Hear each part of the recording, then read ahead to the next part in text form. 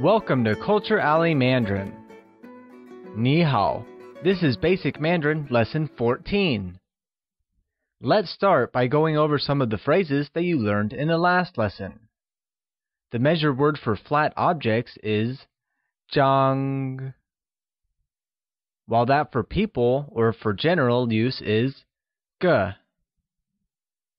This will be 这, and that becomes 那. The measure word for stick-like objects is 支, whereas the measure word for volume is 本. Great! Now let's take a look at the phrases we learned throughout the last lesson. One photo translates to 一张照片. And a piece of paper becomes 一张纸. One boy becomes 一个男孩子. While a school bag translates to 一个书包. This photo will become 这张照片. Whereas that boy translates to 那个男孩子. Similarly, this is a pen becomes 这是支笔. And this is not a pencil becomes 这不是支铅笔. Lastly, that is not a dictionary is translated as 那不是本字典. And that is a book becomes 那是本书. Great! Now let's take a look at today's lesson. Today we will cover basic question formation and negations. Today we will explore how questions are formed in Mandarin and learn a new form of negation that will help us cover verbs. Let's start with question formation. We will start by learning how a question formed in Mandarin is different from one formed in English, and for this, we'll have to learn some new vocabulary. So let's begin. Who translates to 谁, which is pronounced with a mid-rising tone. Let's hear you say 谁. Great! Let's move on. Here's something you need to keep in mind while forming questions in Mandarin. Unlike English, Mandarin supplies the interrogative word where the answer should be. Let's compare English and Mandarin to see what we find. Here is how we ask about someone in English. Who is he? He is Mark. Note that in English, the interrogative comes in the beginning of the question, but the answer comes at the end of the statement. If the same were to be asked in Mandarin, here's how the conversation would go. 他是谁? He is who? 他是 Mark. He is Mark. Thus in Mandarin, the interrogative comes exactly where the answer comes. Let's look at a few more examples to get the concept right. Let's start with the phrase to have. To have translates to 有 and is pronounced with a falling, rising tone. Let's hear you say 有. Good! Let's see how we can say who has a younger sister in Mandarin. Here's the breakup. Who becomes 谁. Has becomes 有. And younger sister translates as 妹妹. Thus, who has a younger sister is translated as 谁有妹妹. That literally means who have younger sister. An answer to the above question can be Li has a younger sister, which becomes 里有妹妹. in Mandarin, literally meaning Li have younger sister. Similarly, who is he translates to 他是谁, literally meaning he is who. So remember that, unlike English, Mandarin supplies the interrogative where the answer should be. Hence, in Mandarin, the translation for who is he will be reordered to he is who, as we will place the answer at the end of the question. He is Mark. Thus, who is he translates to 他是谁, literally meaning he is who. And he is Dr. Wang is translated as 他是王医生. Please note that in Mandarin, the occupation is said after the name. Good. Let's move on to another question. Whose photo is this? Which literally translates as this is whose photo in Mandarin.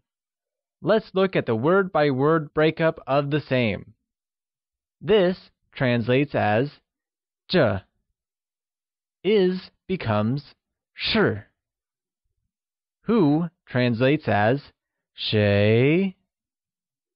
The possessive particle translates as 的. And lastly, photo translates as 照片. Thus, whose photo is this translates to 这是谁的照片.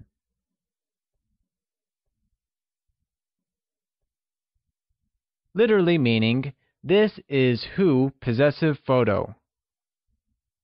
In response, this is my photo simply becomes 这是我的照片. Alright, it's quiz time now. Let's see if you remember what we've done till now. How do we say, who is he in Mandarin? Do we say, 谁他是? Is it 他是谁? Or is it 乙是谁? The correct way of saying who is he in Mandarin is 他是谁? Here's another one. What does 里有妹妹 translate to in English? Does it mean that Li is May's younger sister? Or is it that Li is the younger sister? Or does it simply mean that Li has a younger sister? In English, 里有妹妹 translates to Li has a younger sister. Hope you got that one right. Let's move on. So now we know that the interrogative goes where the answer would be.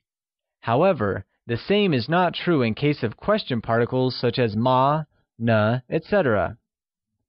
That finishes our bit on question formation. Now let's move over to our next topic, which is negations. To start off with, there are two ways of saying no in Mandarin. Let's look at both of them one by one. The most common one is 不, which is pronounced with the falling tone. We're already familiar with this one, so let's see the next one. The second one is 没, pronounced with a mid-rising tone. It is said as 没. The verb to have, also 有, is negated by 没 instead of 不. Let's look at some examples. Do you have an elder sister translates to 你有姐姐吗? That literally means you have elder sister. Similarly, I don't have an elder sister translates as 我没有姐姐. Literally meaning I don't have elder sister. Let's look at another one. I have a younger sister becomes 我有一个妹妹. Literally meaning, I have one measure word younger sister. Great! It's quiz time now. Let's see if you recall all that we've learned today. When is may used to say no? Is it used with the verb have?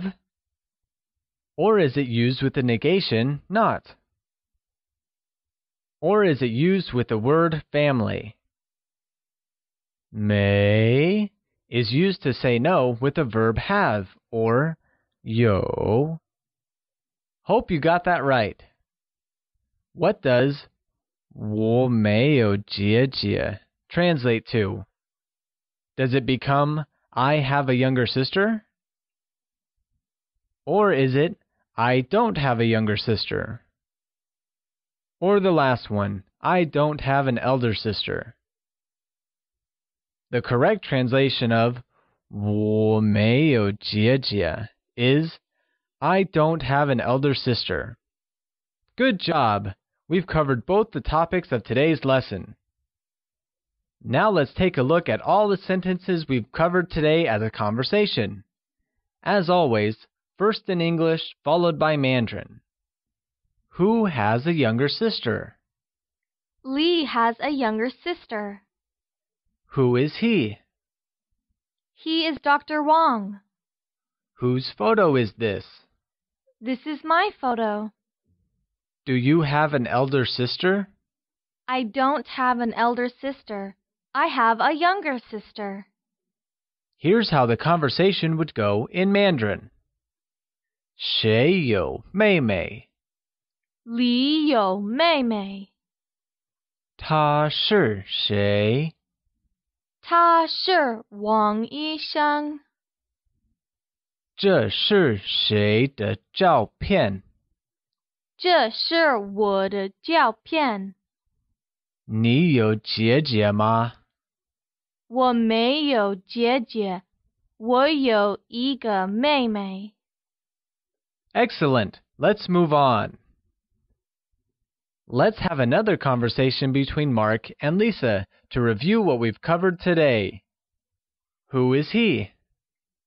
He is my father, Dr. Wang. Is she your elder sister? No, I have a younger sister. Now let's hear it in Mandarin. 他是谁? 他是我爸爸，王医生。她是你姐姐吗? 不，我有一个妹妹。Good job! That finishes our lesson for today. Once again, it's time for our Culture Leaf. Today, we will talk about traditional dinner practices in China. While visiting a Chinese home for a meal, there are certain cultural customs and norms that one must follow. Here are some suggested behavioral practices while going for an informal dinner. It is considered both polite and appropriate to get a small gift, such as a bottle of wine or a tea set. However, make sure to not gift anything in sets of 4, as the number 4, 4, sounds similar to the Mandarin word for death, 死. It is considered rude to start eating before everyone is seated at the dinner table. Wait for all the dishes to be laid on the table and served before you start with your first bite. A customary phrase before starting dinner is 吃饭, literally meaning eat rice and amounting to let's start the meal. 吃饭 is said all around the table before starting a meal. Here you see a photo of a table setting before a Chinese meal. In the next lesson, we will learn about numbers and currencies. We hope you enjoyed your lesson today. See you at the alley for the next one.